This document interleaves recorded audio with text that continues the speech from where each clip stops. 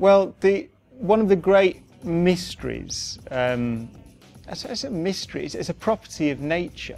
It's a fundamental property of subatomic particles, is that at the basic level they are the same, identical, strictly.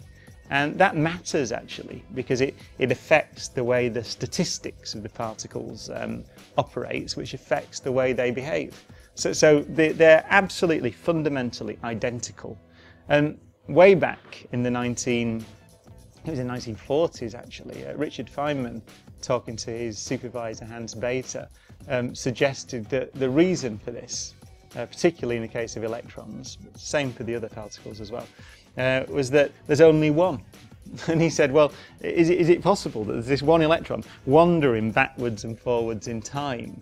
So if you imagine that our reality now is it's kind of a sheet, then you could imagine this thing zigging backwards and forwards, going like that. And so you see all these instances of the same electron crossing our reality, as it were, just time and again, time and again, time and again, so they're all the same particle.